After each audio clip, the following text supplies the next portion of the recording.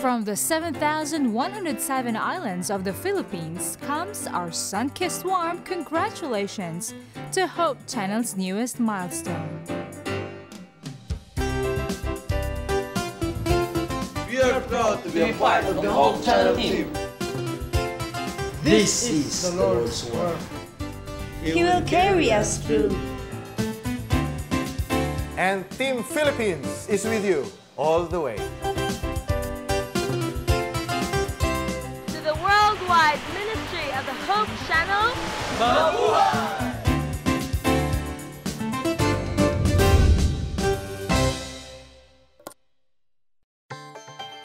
Bringing hope the world over. Hope Channel.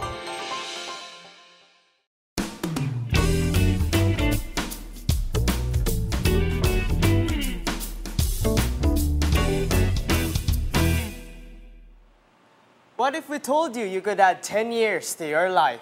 What if we told you you could reverse your disease? Would you believe us? Here's a fact. 300,000 deaths in America could have been prevented only if they had exercised 30 minutes a day for 5 days a week. But here's a secret. You don't have to be like them. We offer you no fountains of youth, no miracle pills, no radical surgeries. Just simple, practical advice guaranteed to add not just years to your life, but life to your years. I'm Weanne. And I'm Mark. And once again, we would like to welcome everybody on another episode of Longevity Secrets. Now for today, we have the story of a 57-year-old pastor. So Mark, when you hear the word pastor, what comes to your mind about the person's health habits? A pastor, you say? I think the health habits of a pastor is very good. What makes you say that? Of course, pastors are not supposed to smoke, they're not supposed to drink alcohol, and they're supposed to abstain from the things that would be harmful to the body. Yes, that's the stereotype of the pastor. And yes, the pastor did follow all those things. He didn't smoke, he didn't drink alcohol, but he still had a heart problem. In fact, he was a candidate for heart surgery.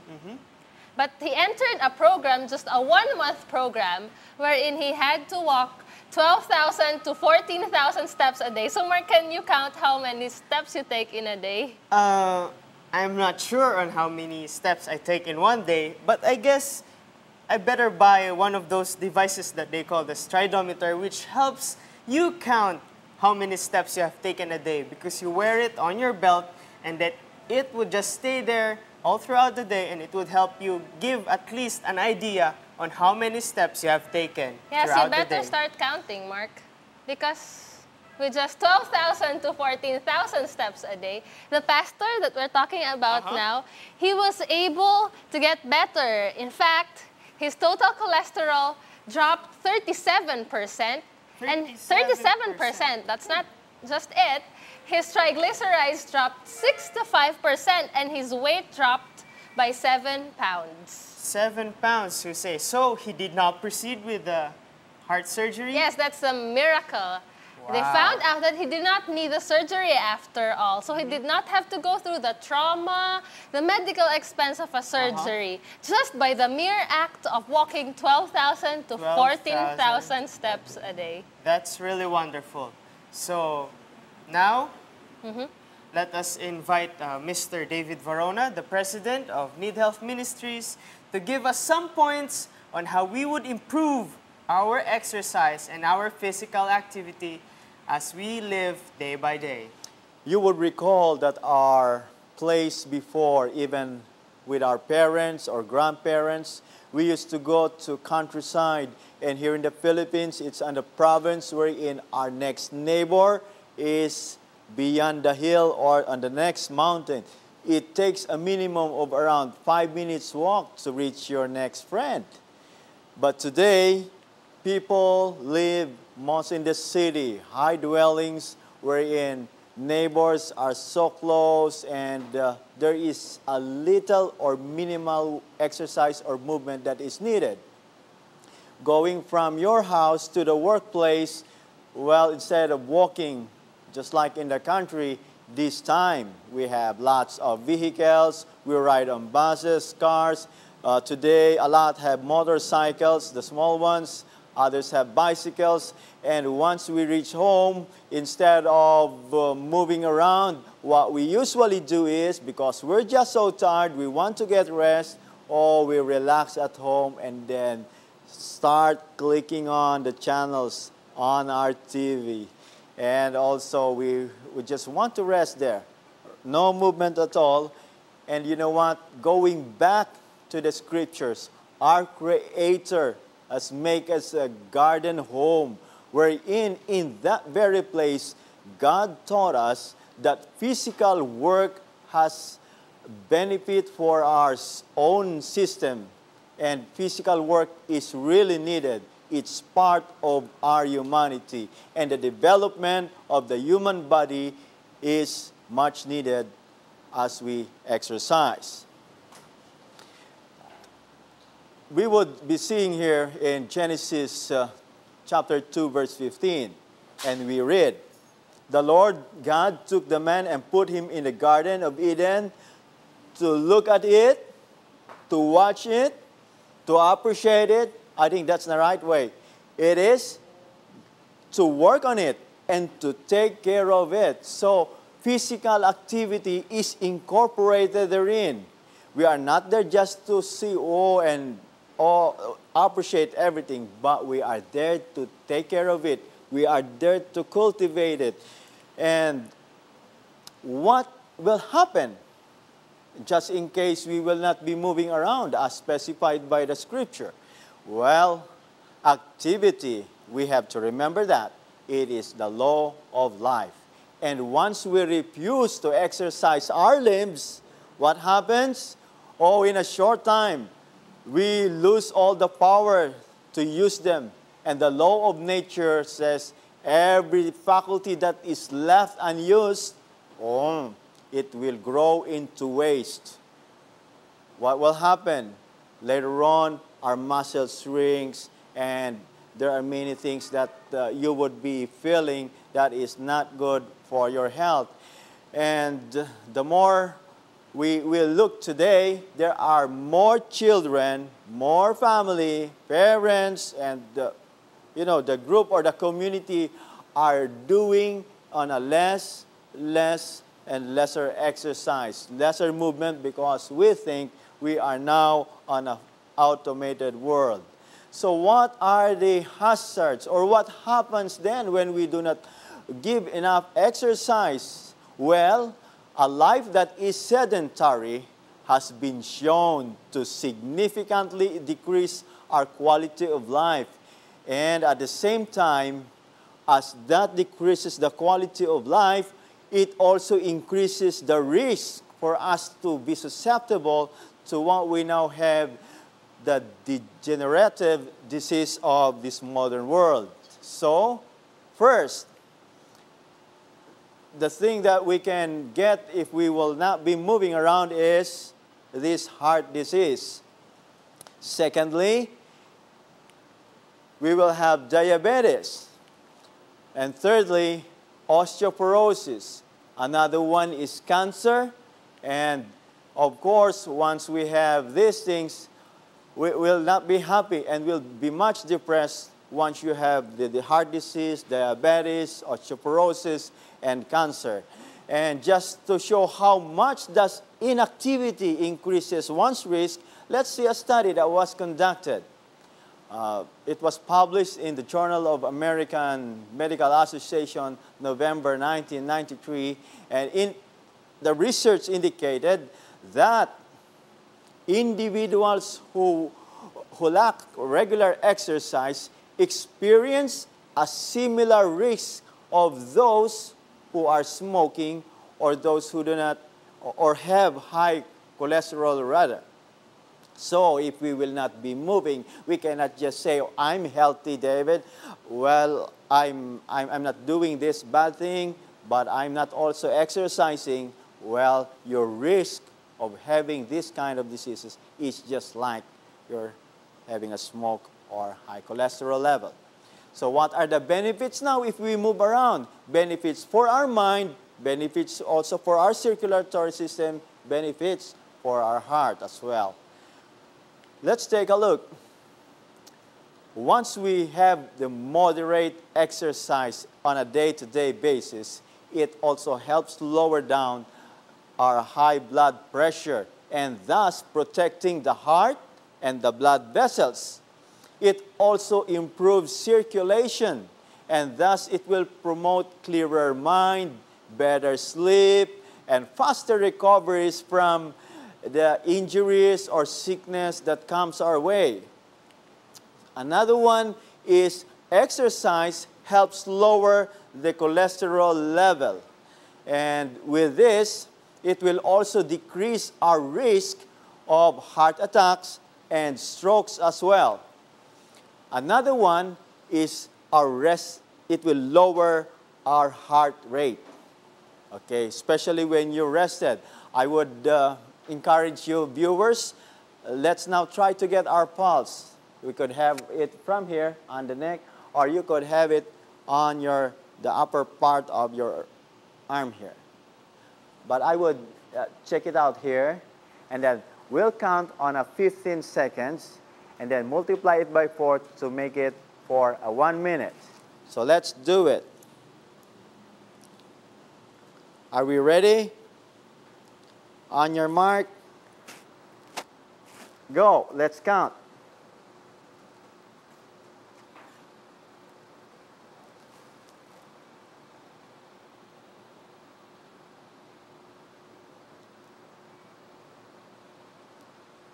Okay, stop. What have you got?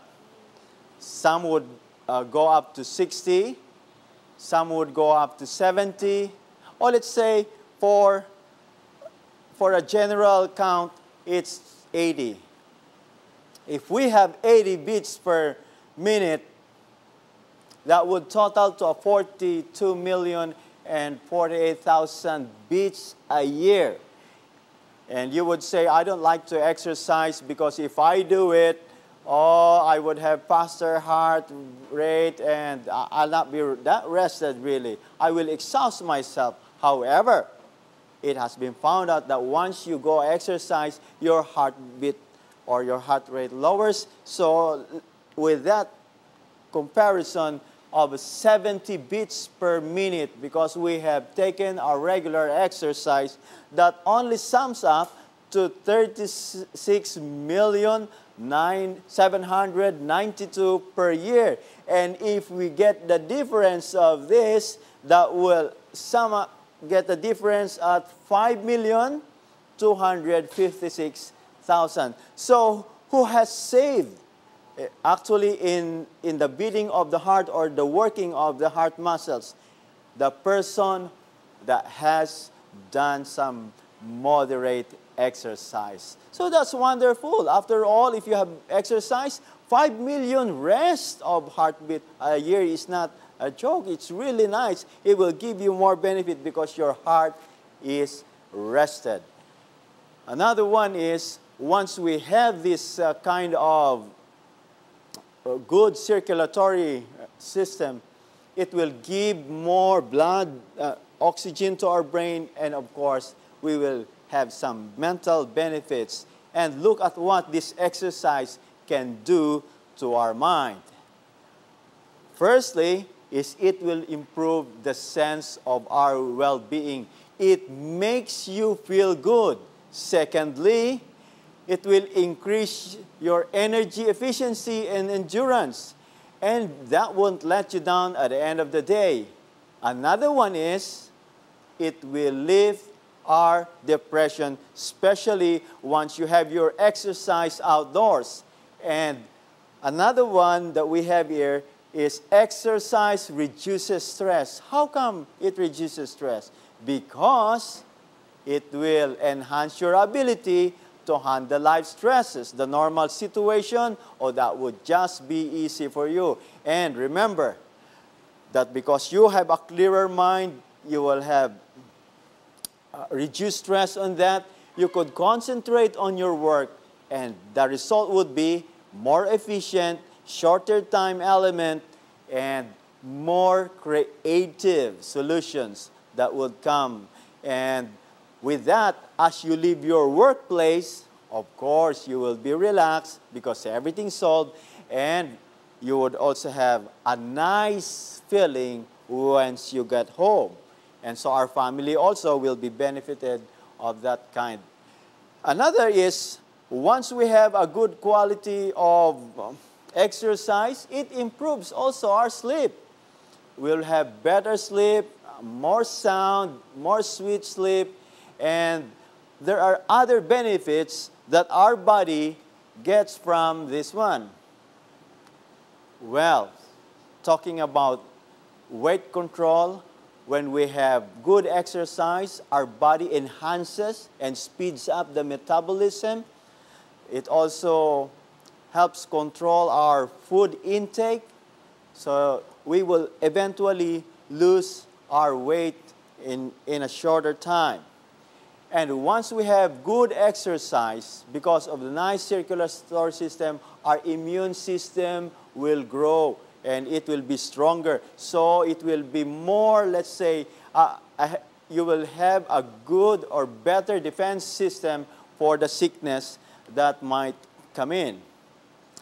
And for good exercise, it will also help lower the insulin requirement that is needed so that we could have good and better metabolism, especially for the diabetics. This is one of the recommendations of which our medical doctors would be giving. Exercise also, because there is load on the bones. It helps strengthen the bones, and it also would retain the calcium and other minerals on that. Now, one thing that we'll be asking is, then what's the best exercise for me? Oh, there are other people that would really be suggesting on different levels. But one thing that we have to remember is, will it be sustainable on my case? So if walking is the one that I can do on a daily basis, weekly until monthly, then that will be fine. If you say you could do it on a regular basis, the basketball or the hiking, the cycling, some would say, I could better do it with gardening or farming. Well, that's fine, as long you do it. But here we'll see the calories that are being consumed in 30-minute time span. Now you would see here, like swimming, gardening, brisk walking, biking, and chopping wood. I don't intend that you would memorize this one, but we are just showing that with men and women, you would notice that women are consuming lower calories than the men. That means once we have bigger body framework with the same activity, we spend more calories, and for women who have lighter framework, they have lesser calories. And so, even though with women, it also varies because there are women that have big frame, medium frame, and small frame. So with the same activity, the calorie burning also differs.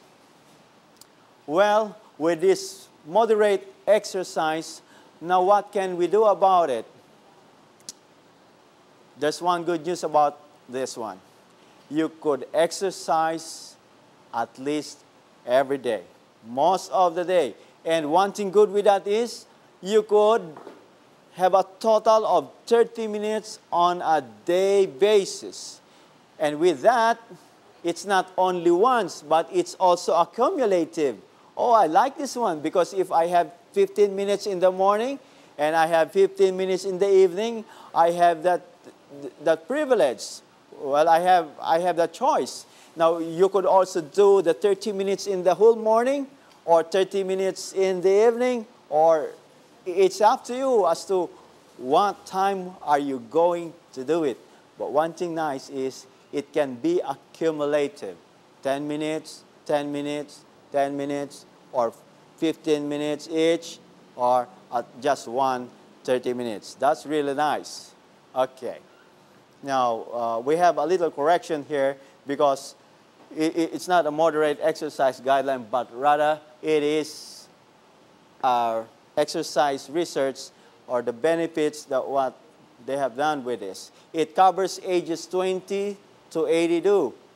There are 3 groups in this. The first group are the people who are fit, like the one that is pictured here. Another group are the people who do not move at all. They are the ones at home. They like to, we call them the couch potato. They just like to stay there. Another group is, after hearing that they are not exercising, but after hearing the benefits of people who are exercising, they chose to exercise. So we'll have a review on this. The first group, exercise. The second group does not exercise, while the third group changed their lifestyle. You know what? 10 years later, we are now going to review the death rate per 10,000. With this, they found out that those who are fit had only 40 deaths per 10,000. However, as you expected it, people who do not exercise have tripled the incidence of death. That's why there are 122 deaths per 1,000 for unfit people. But you know what? On that third group, there's one good news. Because these people who are unfit, who heard that exercising will do good, you know what happened to them?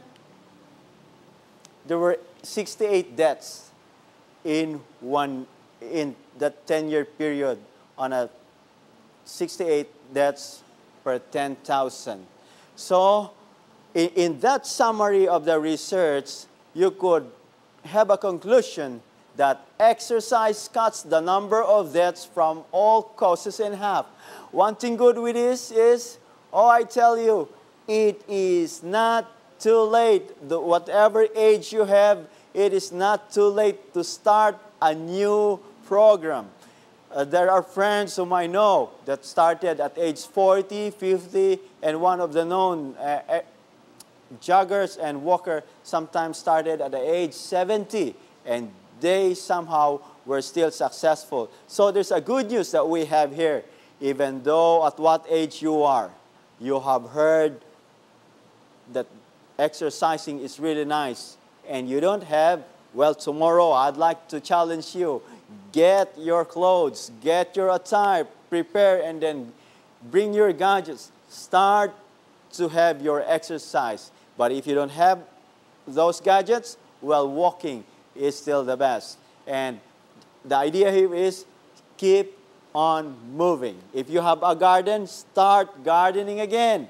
If you have a farm, go back to your farm and try to walk and walk, because exercise really is doing good. Okay. So the idea is keep moving. There are times that we chose to park to the nearest facility. But today, after having this exercise lesson, what you will do is you will park somewhere a little farther, because it is advised that you would walk around 10,000 steps a day just for the benefit of good health. So, before, what you do is you park nearby. This time, you have to walk farther. And you know what? If you could find a place or stairs to walk up on that building, that's really nice too. That's better than going on a escalator or the elevator if you are going 1 or 2 levels up or below. And we are very much happy that our human body is somehow built to work. It is not built to just stay by. And I would tell you, and I also believe, that in heaven, God has prepared a work for us that we would cultivate. I strongly believe that we will have a garden that we will cultivate, we will nurture, and just like his statement in the previous slides that we had, that we were made to work on it and to do it and to beautify it. We will be having our home, and we would like to beautify that on the physical aspect. Another one, God has promised us that once we regularly exercise, once we do our duties, once we incorporate physical activity, we will not get easily tired, because it's like just the eagle here. We will be soaring high, and here in Isaiah 40 verse 31, we will be reading, "But they that wait upon the Lord shall renew their strength. They shall mount up with wings as eagles, and they shall run and not be weary, and they shall walk and not faint." So, it is my challenge to everyone that tomorrow you start up, start moving, start doing your exercise. And if you cannot do it alone, it would be best if you will find a buddy, someone that you would call in the morning, someone that would wake you up also in the morning, someone that you would enjoy in working or exercising, in going around, so that somehow the exercise will be sustainable. Because if you just do it alone, there are times that you will just declare a holiday. Oh, today there's no exercise at all. But if you do it with a buddy, I tell you, that will be sustainable and it will be longer. And for me, I find it really happy. Once I exercise with my wife, we go walking around, we play badminton, we have a little jog, and sometimes with my children. That's really nice because it's our family get-together. And to close with, again, it is our challenge that you start tomorrow with your exercise. Thank you so much. Thank you also, Mark and Weanne. Thank you, Mr. Varona, for such an informative lecture. So, Mark, we better start exercising, huh? Yes, we better start exercising every single day. Yes. Truly, knowledge is power. Without power, we won't be able to make the right choices that would allow us to get rid of the worst disease of all, which is ignorance. But always remember that knowledge is not enough. Yes. We must apply the principles of proper nutrition, regular exercise, water, sunlight, temperance, fresh air, rest, and of course, trust in God in our everyday lives. But let's not just stop there. Let us share these secrets with others so that they may know what we have here with us. I am Mark. And I am Weanne, inviting you to join us on the next episode of Longevity Secrets.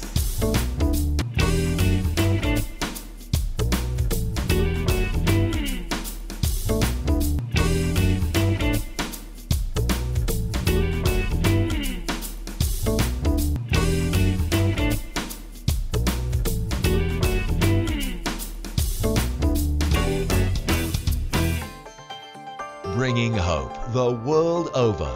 Hope Channel.